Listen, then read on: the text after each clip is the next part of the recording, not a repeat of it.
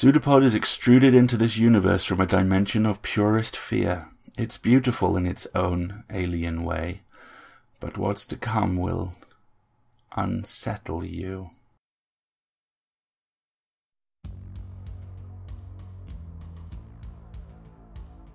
PseudoPod, episode 719, for August 28, 2020. Cordona's Skull, by Mary Elizabeth Councilman. I'm Lisa Kroger. And I'm Melanie R. Anderson. And we are the authors of Monster, She Wrote, the Bram Stoker Award-winning book about the women who pioneered the horror and speculative fiction genres. We also co-host the No Fear and Monster, She Wrote podcast. This week's story is by Mary Elizabeth Councilman, one of the women you'll meet in Monster, She Wrote.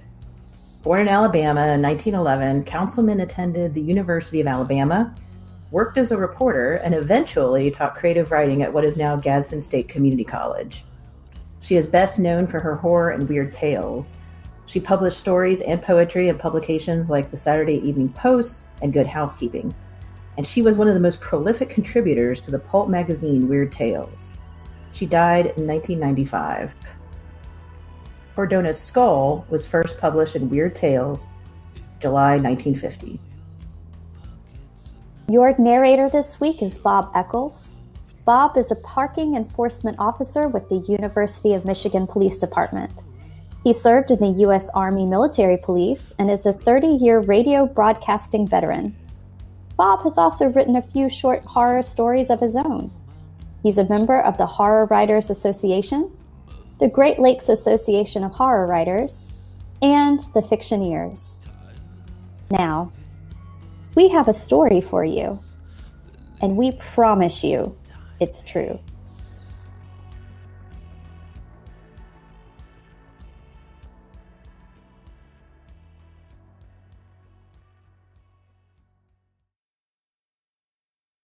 Cordona's Skull, by Mary Elizabeth Councilman, narrated by Bob Eccles. Joe Fresno Talley dropped his cigarette butt on the sidewalk and ground it out with his foot, careful not to step on it where the hole had worn through his shoe sole. Absently, he felt in the pocket of his shabby trousers, before remembering. No more cigarettes. The last one had been picked up out of the gutter, in front of a theater whose twinkling marquee had once spelled out his name in lights a foot high. Fresno snarled deep in his throat. So what if he had taken a couple too many that night in Pittsburgh, when he was playing at the Roxy? So he had muffed a card slight, dropping the whole pack all over the stage, then fallen flat on his face trying to pick them up. Was that a crime? Was that any reason for his booking agent to be dodging him now, after telling him that 7 cancellations in a row meant a magician was washed up? He'd show that crumb. Digging a half-empty flask of cheap whiskey from his hip pocket, Fresno finished it at a gulp and shied the empty bottle at a scrawny gray cat, hunting for scraps in a nearby trash can. The cat yowled and scampered out of range, limping. Fresno laughed nasally. Nothing wrong with him. His hands didn't shake so much, or he couldn't have hit that mangy old... Shivering suddenly as the chill night wind cut through his loud striped shirt, he paused before a rickety old tenement where his aimlessly wandering feet had taken him. A sign beside the door read, Professor Cordona, Spiritualist, Free Seance Nightly, Private Consultation, $2, plus tax. Fresno grinned at that last. Cripes, were they even taxing the ghosts these days? His close-set, hard little eyes, like 2 chips of onyx, slid over the sign thoughtfully in a face that might have belonged to a racetrack tout or a small-time racketeer. But he was no vag. Fresno drew himself up angrily, cursing under his breath as a passer-by shoved a dime into his hand, but keeping the money. Crumbs, all of them! He'd show 'em. In the meantime, though, he was at liberty. It was getting on toward 3 years since he had done a show and cashed a fat check. And a guy had to eat, didn't he? He couldn't sleep on a park bench, not in this weather. Looking narrowly at the spiritualist sign, he had an idea all at once, how he could maybe latch onto a few bucks. These fake mediums were always on the dodge, even if they were operating with a fortune-teller's license. This Professor Cordona, whoever he was, it might be easy to shake him down for a little cash by threatening to explain his gimmicks to some of his best customers. The usual tricks, of course. No spook show operated without them, and any professional magician knew how they worked. Floating hands, spirit voices speaking through a trumpet also floating in the air, ghostly raps and knocks all over the seance room, and now and then a misty face appearing in a smoky whirl of ectoplasm. Anybody with a strong flashlight could banish the semi-darkness of such a seance and reveal the black threads tying these materializations to a moving boom that, with the lights on, became part of the picture molding. They always held hands at these little get-togethers, with the medium in the ring along with the seekers, so they thought. Oh, yes, Fresno mounted the stone steps quickly. This was going to be a pushover. The professor's tiny flat turned out to be on the 5th floor. Panting from his climb up the spiraling staircase, Fresno paused for a moment before the door designated by another sign, Professor Cordona, Spiritualist. Then he turned the knob and entered quietly, first through the doorway, then through a heavy, worn velvet drape that shut out the light from the hall. Groping his way, Fresno waited to let his eyes become accustomed to the half-darkness, like that in a second-rate movie theater, then slid into the nearest chair of 3 rows lined up facing a small dais.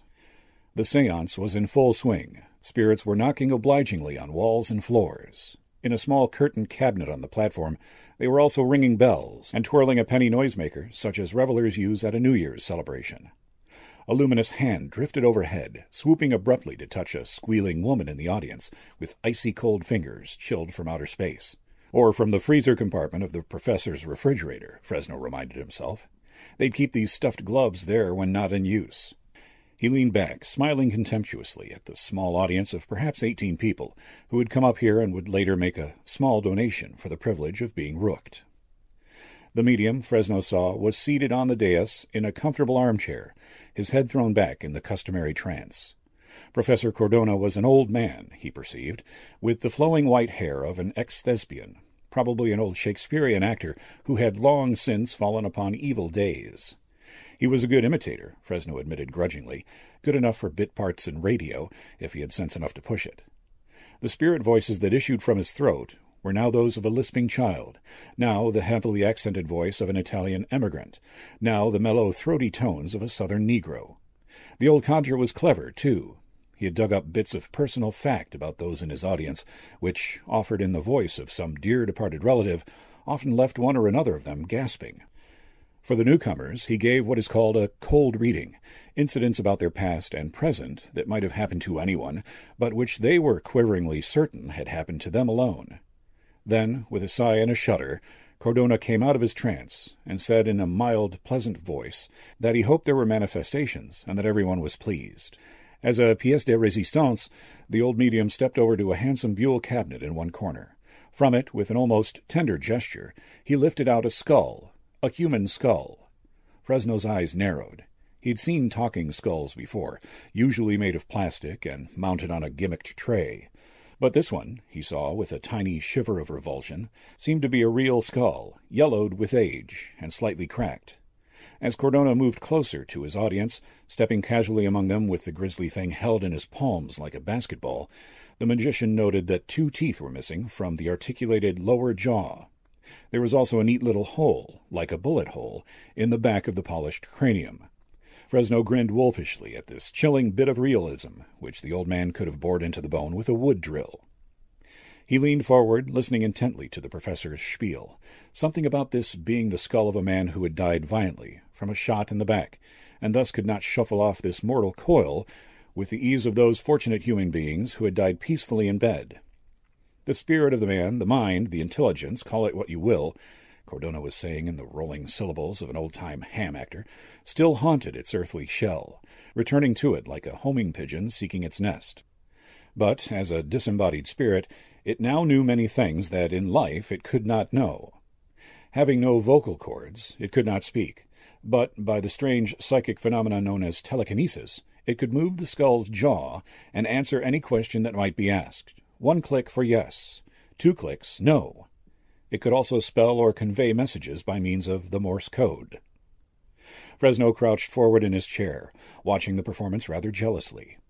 This old coot was good, better than he had ever been in his heyday, and it annoyed the ex-magician to see such talent and stage presence wasted on a spook show in a walk-up tenement apartment. There was, too, a kindly serenity about Cordona that irritated him. Why, twice already he had muffed a chance to con one of his customers into coming back for more. The spirit answers he gave them, via the weirdly clicking jaw of the skull between his palms, were simple and friendly, almost fatherly. Indeed, he seemed, Fresno's lip curled, more interested in helping these ignorant, Google-eyed jaspers than in skillfully extracting an extra $1 or two from their meager bankrolls. Why, with a racket like this, the magician thought impatiently, he himself would be in the chips. Maybe, if the theatrical agents continued to dodge him, he might start one of these spook shows himself, if he could talk some hard-faced, tight-fisted landlady out of her rent in advance. The professor was strolling among the audience now, replaying question after question to the skull, which answered promptly by snapping its grinning teeth like a hungry crocodile. As he passed close to Fresno, the magician fidgeted uncomfortably, staring at the hollow, cavernous eyes of the bony thing, which seemed to be staring back at him. A gimmick, just a gimmick, he reminded himself firmly. But why did this amiable old fraud, Cordona, have to use a real skull? A skull which had once been the living frame for a man's head? "Does my sweetheart love me?" one giggling young girl whispered self-consciously as the medium bent over her. The skull snapped its jaw, almost merrily. "Yes," it clicked. "Yes, yes." The girl sighed happily, and Cordona passed on, leaning to catch another whispered question. Then Fresno sat up stiffly. The white-haired medium, instead of holding the skull between his palms as before, was now gently handing it to a man who had asked a question.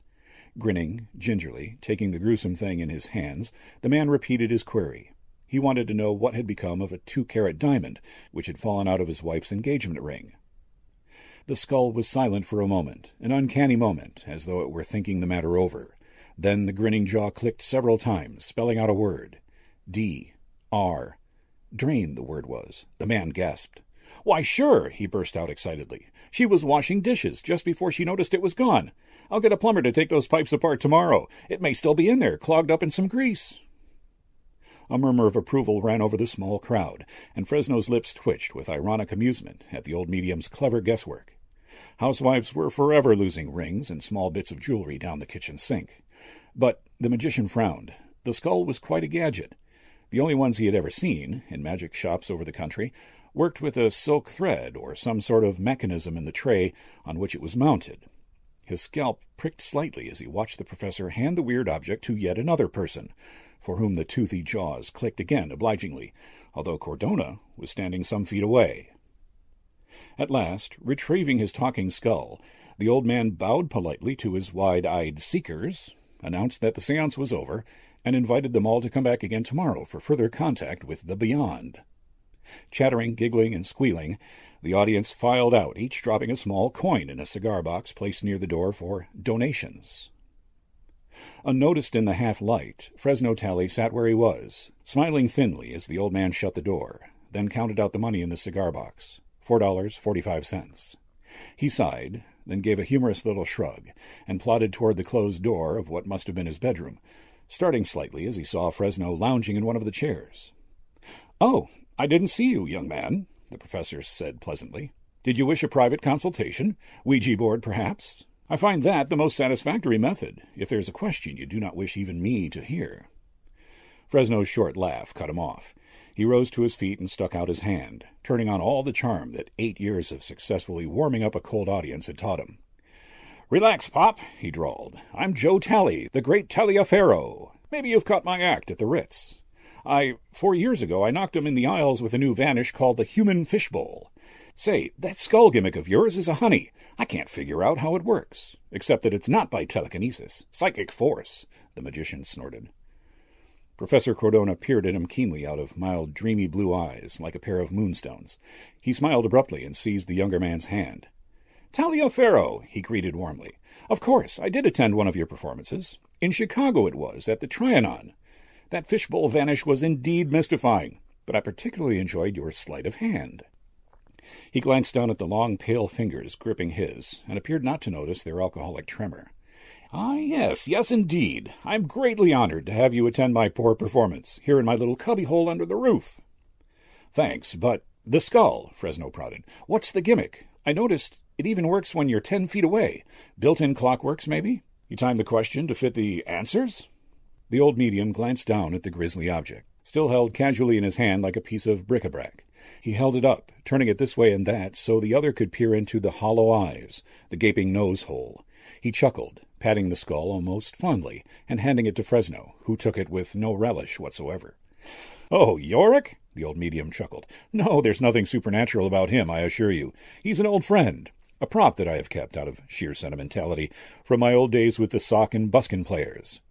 His blue eyes softened in wistful remembrance as he prattled on about the past, as always with the old and lonely. "My wife Anna was rather fond of him, too. She played Ophelia to my Hamlet, you understand, until—" The professor sighed gently. "Drafty theaters, late hours, poor diet, you know. It was during the influenza epidemic of 1918 that I lost her. Our boy, too," he murmured, then eyed Fresno shyly. "We had a son aged 12 when he died. Quite a magic fan, that youngster. Would you believe it?" The old man added proudly. "He could palm 8 billiard balls, 4 to a hand, and at the age of 12, mind you." "No kidding," Fresno exclaimed in the right tone of admiration, his black eyes sliding speculatively over the seance room. "That's sure unusual for a kid. Hands too small." His eyes came back to the skull in his own hand, examining it for hidden mechanism. "Yorick, huh?" he laughed. "From the gravedigger scene, if I remember my Hamlet from high school, where the guy picks up a skull and says, 'Alas, poor Yorick, I knew him, Horatio,'" the old actor continued the quotation, beaming at his guest, "'a fellow of infinite jest, of most excellent fancy. He hath borne me on his back 1,000 times, and now, how abhorred in my imagination it is, my gorge rises at it.'" "You can say that again," Fresno muttered, grimacing with distaste as he turned the skull to face him again. "This is no prop, is it? It's the real McCoy." "Oh, yes, Yorick was once someone's head." Cordona looked amused at the other's expression. "I often wonder how he got that bullet hole. He was bought from a medical supply company for me by a young dentist in the audience at one of my performances, when the papier-mâché skull we had always used rather embarrassingly folded up in my hands during the grave scene. 'Here hung those lips that I have kissed, I know not how oft,'" he quoted again, smiling at the skull as at some beloved dog or cat. "Where be your jibes now, your gambols, your songs, your flashes of merriment that were wont to set the table? On a roar? No one now to mock your own grinning, Yorick?" In Fresno's hands the skull clicked its grim jaw once, yes, in ironic answer. The magician almost dropped it and lost no time in setting it down on a nearby table, where the cavernous eyes stared up at him sardonically. "That damn thing!" he laughed shakily. "How does it work? How does it work, Pop?" "By electromagnetic power," the old medium confided, pleased at the magician's bewilderment. "There's a coil in my kitchenette back there. It sets up a magnetic field for about 25 feet. There are several keys under the floorboards in this room. A young electrician rigged it up for me. Grateful because I persuaded his wife to come back to him.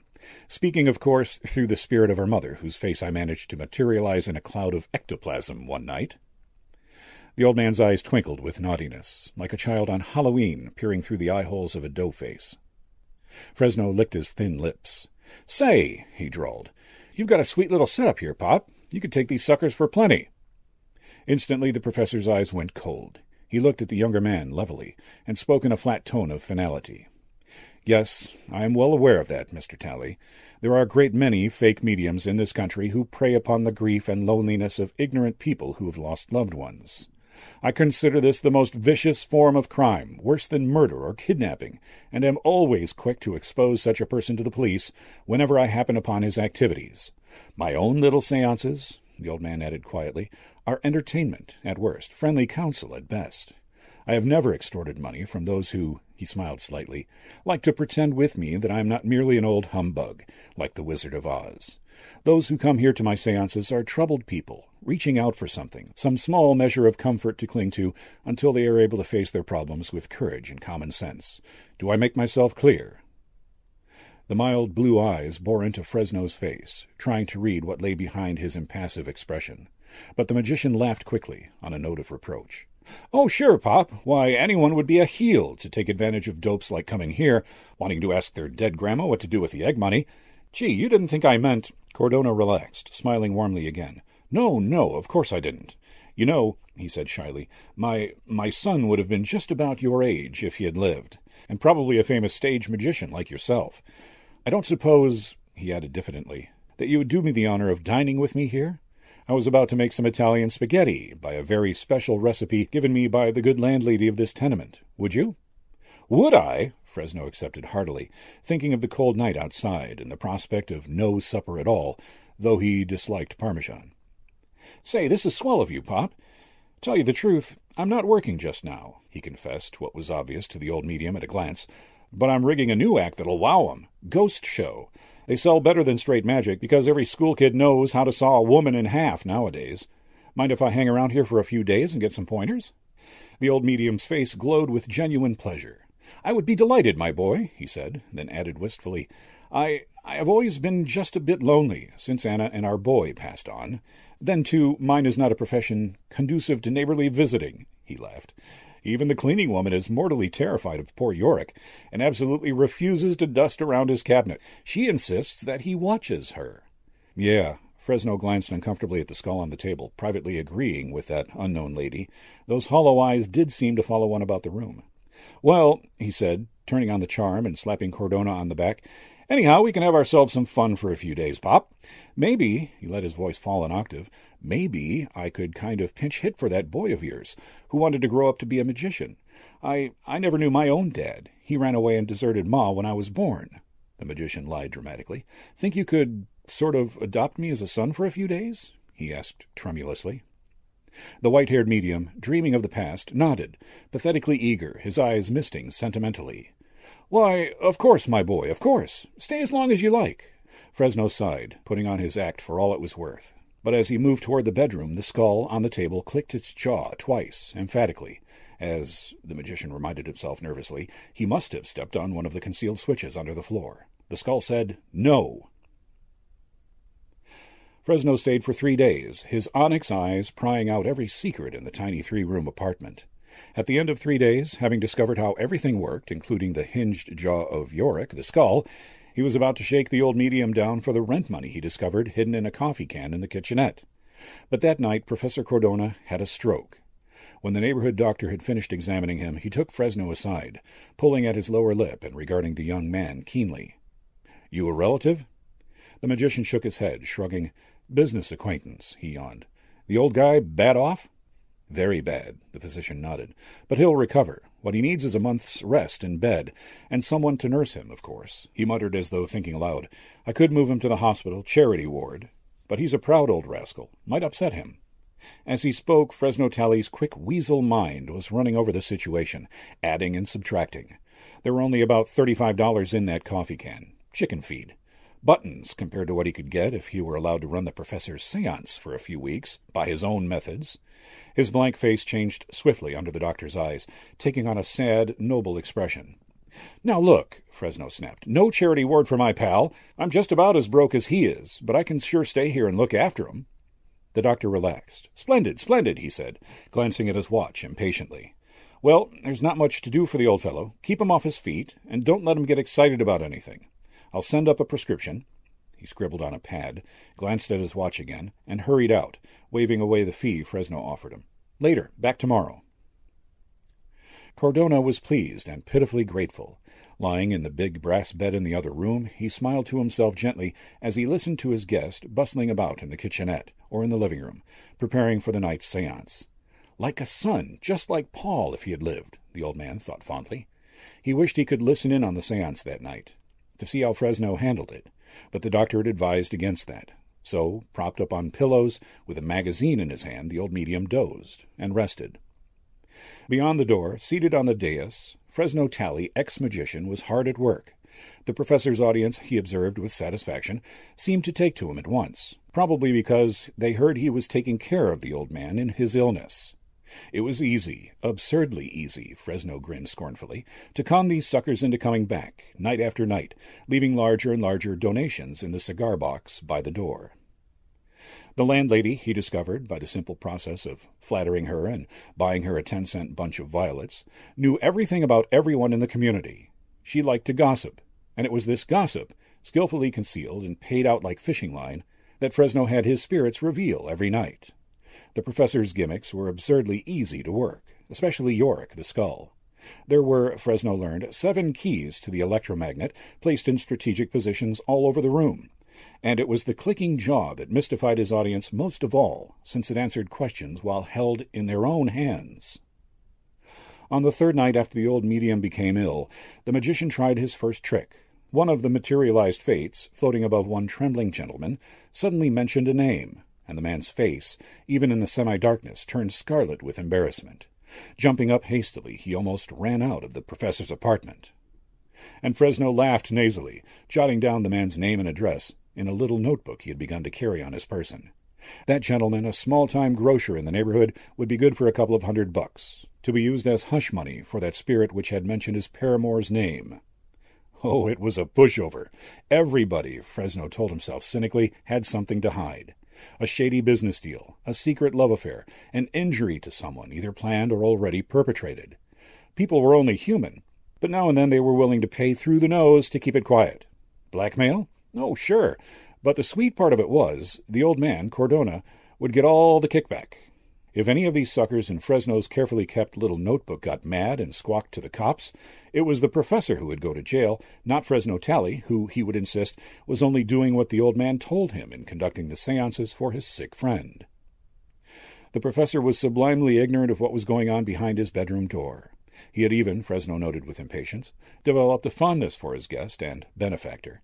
In the afternoons, while he sat on the edge of the old medium's bed, playing two-handed canasta, he often noticed how the mild blue eyes watched his face, seeing in it the contours of his dead son. On one of these afternoons, with the rain drumming on the tenement roof just overhead, the old man smiled at Fresno and reached out shyly to touch his hand. "My boy," Cordona faltered, I can't lie to you any more.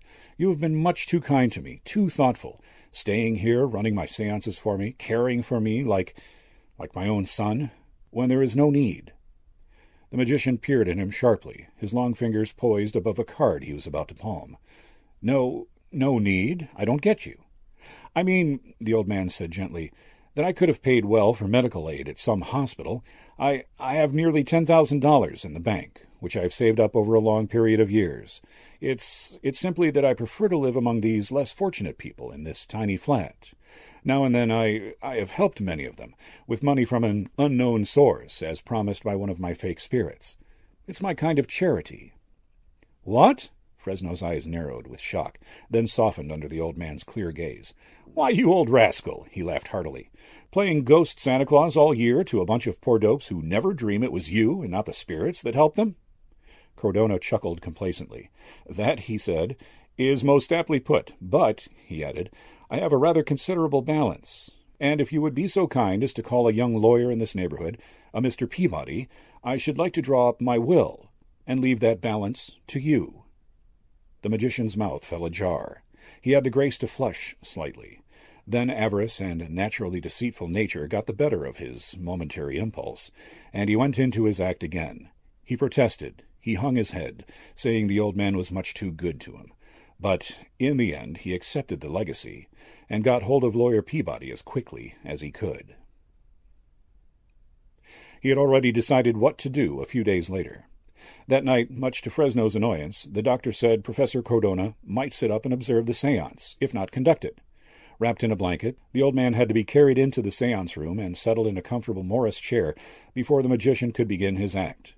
He was furious at this denouement, because there was a very juicy sucker attending tonight whom he could probably have nicked for a cool $1,000.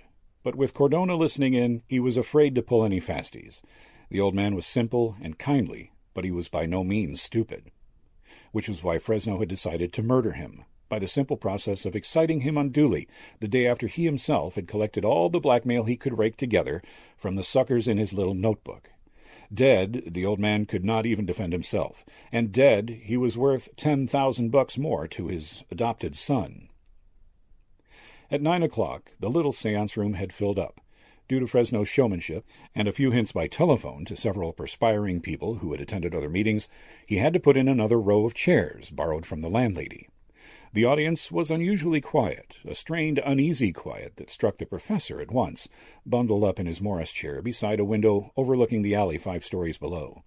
He wondered at this change in his seekers, and was about to ask Fresno concerning it, when the ex-magician mounted the dais and sat down in the chair, prepared to go into his customary trance. Cordona watched and listened, smiling. Fresno Tally did not possess as many voices as he himself did, he realized modestly, nor did his quick, slightly harsh tones spellbind the audience as quickly as his own rolling Shakespearean accents.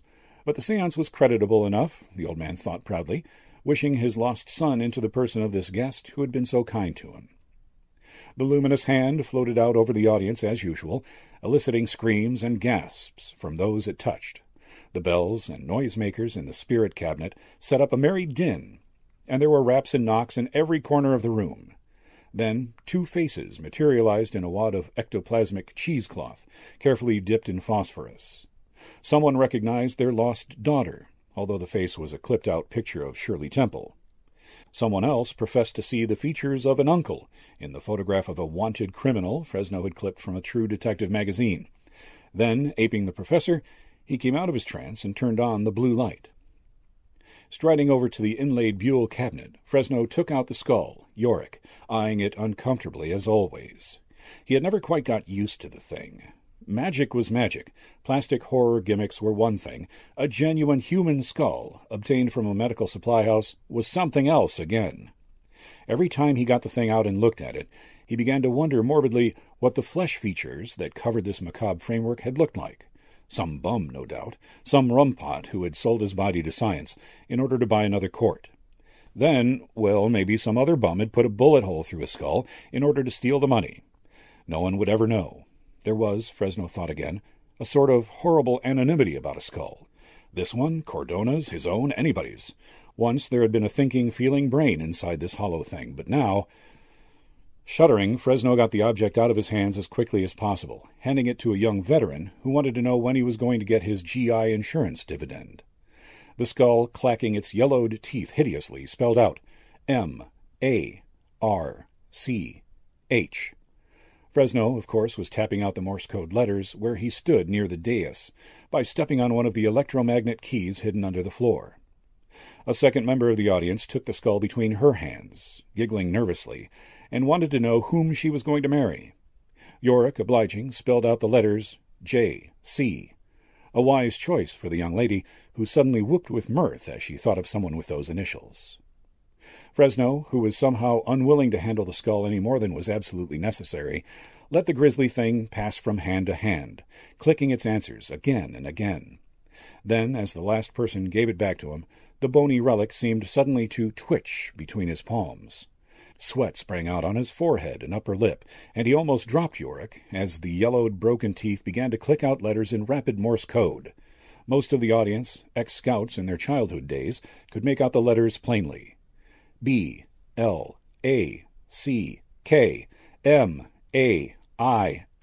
the skull spelled. M-U-R-D-E-R. Fresno set it down hurriedly on the table, swallowing on a dry throat. Then his eyes narrowed, glancing toward old Professor Cordona, bundled up in his chair. But he couldn't be clicking out those somber messages. He had not moved from his seat, was, in fact, leaning forward with a puzzled expression. The nearest electromagnet key was 2 yards away from his slippered feet. Several members of the audience tittered, deciding that it was part of the act, a spirit warning that actually meant nothing. Perched on the table, and glowing weirdly in the blue light, Yorick was talking again. His grinning jaw clicked out the same message, spelling the words this time slowly by number in the alphabet, so that no one in the audience could miss their significance. B-L-A-C-K-M-A-I-L, the skull said emphatically. M-U-R-D-E-R. Fresno Tally began to tremble all over, casting his eyes all around the audience to single out someone, anyone who might be working one of those hidden keys. He backed away from the skull. He mopped his forehead shakily, tugged at his collar, and then he screamed, a high-pitched, raucous yell, like a frightened horse, because the skull, sitting there on its table, had turned around. It was staring straight at him with those holes of eyes, grinning at him sardonically with those bared teeth which suddenly began to click out that grim accusation again. B-L-A-C-K-M. Then, with a peculiar little hop, it rolled off the table, rolled across the floor with its teeth still snapping, rolled straight toward Fresno Tally, who was screaming now hysterically and backing away in a mad scrambling rush toward the window that looked down 5 stories upon a paved, cluttered alley. When the police arrived and the ambulance picked up that broken body that had crashed through the fifth-story window, a little knot of silent, wide-eyed people moved closer, staring at Fresno's bloody remains, and at Professor Cordona. He had been carried down the long, spiraling steps in order to identify the dead man. And now, as one of the policemen in charge handed him a small notebook, the officer growled, "What's this? List of names and addresses?" The old medium took one look at the names and at the cryptic notations beside them. He paled. He was a kindly, simple man, but he was by no means stupid. "Oh, just a list of my seekers," he said gently. "I always like to keep a record of the people most interested in spiritualism, you understand, officer. My guest was keeping the list for me in my illness. It's of no importance." As though to prove his statement, the old man tore out each page carefully, wadded them up, and tossed them into an ashcan, where a scrawny gray cat with a limp nosed them curiously, then arched his back to rub against the professor's hand. At that moment, a young man in the crowd sidled over to Cordona and nudged him. He was a happy-looking redhead in coveralls, with an electrician's tools bristling from every pocket. "Well, Prof," he whispered, "I fixed that coil for you. Must have shorted out yesterday when you slipped out of bed to take a look at that skull. Funny, Mrs. Steinbaum says Yorick was working okay tonight at the seance, answering questions and everything, just before this guy tripped and fell out the window. Tough, huh?" The boy clucked his tongue as the ambulance pulled away. "Good friend of yours, was he?"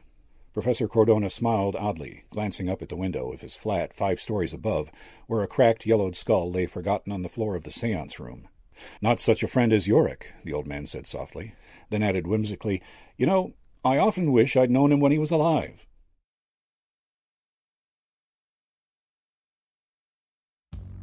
Blackmail and murder. This is a really interesting story to me because I think Councilman is, well, one, I just personally enjoy any story about seances or spiritualism or that sort of thing. But I think Councilman is kind of playing with a lot of themes with that kind of literature and also using a lot of the ambiguity that supernatural fiction uses. So, I mean, you know, as you go through the story, you're trying to figure out who's the real con man, who's taking advantage of who. You're trying to figure out if the skull really is as creepy as it seems or if it's a prop. And then at the end, it seems like it really is supernatural at the end of it. So, Lisa, what's your take on the way that Councilman kind of pushes the reader back and forth between all these possibilities? Well, first, I want to say that I am very impressed that people in the 1950s seem to know Morse code rather readily, because apparently when the skull spells out blackmail and murder, it does so with Morse code. So I guess a series of clicks and clacks, and that is very impressive to me. But I agree with you. What I like about the story is, first, Councilman sets the scene so well, because just in that first paragraph, you know exactly who Fresno is and the type of man that he is. And you know exactly the type of setting that you're in. And even though she situates you in the setting and in the character so well, she begins, like you said, to do the twists and turns. So first, we're following the character of Fresno, and we know he's kind of a down-on-his-luck magician. And he's looking for a way to kind of get back in the game. And he's waiting to show his agents and everybody else who thinks he's kind of a washed-up has-been that he can come back. And so you're rooting for him from the beginning. He comes across the sign for Professor Cordona, the spiritualist who's holding the seances, and he immediately thinks this guy is a con man. Because we're following Fresno so closely, we think that Cordona is a con man and that he's got things rigged up. But almost as soon as you enter into Cordona's seance room, your alliances start to shift a little bit. And that's the first place that she kind of plays with us a little bit, right? She shows us that Fresno is maybe not as nice of a guy that we want him to be. He's not quite the hero we want to root for, because he's quite willing to take people's money and to take advantage of him. And maybe Cordona doesn't quite want to. He just wants to give somebody a little bit of hope, a little bit of peace. He wants to help people who are searching for something. And even though his parlor of tricks is just that, it's magician's tricks, he still thinks he's helping them in some sort of way. So he's got a bit of a heart of gold under everything. And then there's the skull, right? And we go back and forth between, this is a theater prop, or is it? Is it a human skull? Is it actually supernatural? So she even plays around with that centerpiece of the skull a bit as she's leading you, and kind of pulls and pushes your expectations. I'm curious, Mel, what you think about the skull itself. Is it supernatural? Is it Cordona just pulling his tricks? What's going on with this? I think after reading the story that the skull ultimately was supernatural in some way, because Cordona, as far as we can tell in the story, did not know that good old Fresno, the magician, was manipulating these people and doing the blackmail and planning the murder. And that was another aspect that kind of comes out of that I liked about the story, was the way that she used the past, because seances involved people coming looking for answers, right, from people who had passed away. And part of the reason Cordona becomes what Fresno thinks is an easy mark is because Cordona lost his wife and child, and I believe it was the 1918 pandemic. And he's so haunted by these losses that Fresno almost seems to be like a coming of a son figure for him. And Fresno takes advantage of that with great avidity. And then you have the skull's past being completely unknown. You know, Cordona as an actor imbues it with this idea of Yorick, and he has his little tricks to make the skull move and speak in Morse code, which I agree with you. I'm not sure how quickly people could have caught on these words that were being spelled, but they seem to be able to. But it's also not just a prop, like you mentioned. It's a yellowed skull with a bullet hole in the back of it. And so we know this skull had a strange past. Supposedly it was bought from like a morgue or a medical supply place or something. So it was a body, and maybe it was a victim of a murder, but Cordona didn't get it that way per se. But there's definitely something not quite right about this prop. And since it's not plastic or ceramic like a typical magician's prop, it has a history of whoever had that skull in life. And so I thought it was a nice little ending there when Cordona realizes the skull saved him, where he says, you know, not such a friend as Yorick. I often wish I'd known him when he was alive. This kind of moment of, okay, if there is something supernatural going on here, there's also the past of this skull involved too, in addition to the past of Cordona and other characters. So I thought that was a nice little twist there too. Even if you interpret the story as the skull being controlled in some way and not supernatural, you definitely have the idea of a personality that had been attached to this skull at some point. That's true, but Councilman is very, very, very good at misleading the readers. And in going back and reading this story and listening to it, I wonder if Professor Cordona was actually ill at all. It seems very much like after he taught all of his tricks to this young man, this protege, this was kind of his final test to see what he would do with it. I don't know. He seems to get well and recover rather quickly at the end. And I don't know. I can see how you could read this story where Cordona is just testing Fresno, and Fresno, you know, he fails miserably. And so he's going to tap out, Cordona is going to tap out the Morse code for blackmail and murder and just see how his friend reacts. And, you know, most innocent people wouldn't back away so horrified that they fall out of a 5-story window. So, I don't know. The skull may very well be supernatural, or it might be the ultimate test of who has as good of a heart as Cordona himself.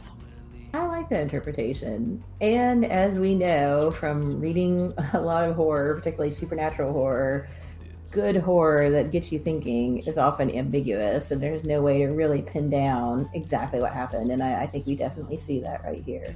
Well, whether Yorick the skull was supernatural or not. You're right, Mel, that is absolutely an ambiguous ending, which is often indicative of good horror.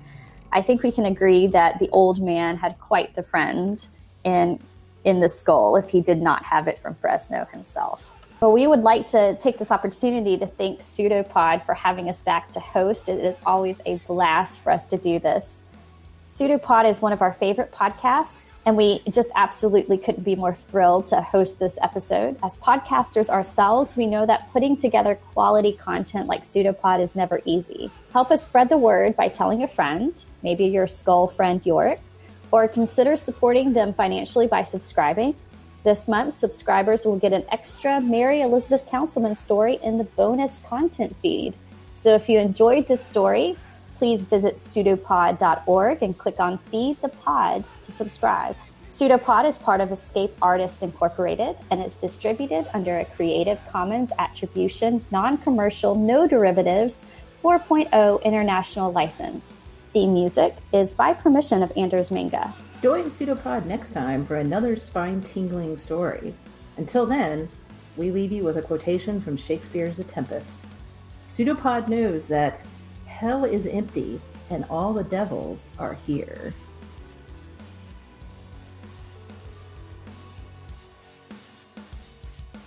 It's a pseudopod. It's a big foot. It's all about podcasts these days.